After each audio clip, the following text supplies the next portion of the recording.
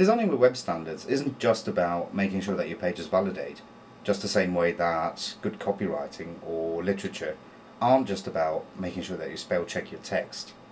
Designing with web standards is thinking about the meaning of your content first and foremost, before you even start considering how it might be laid out on a page, or on printed paper, or what the audio output of a screen reader might be.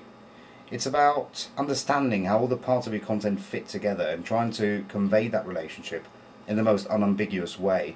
using the most appropriate markup constructs available.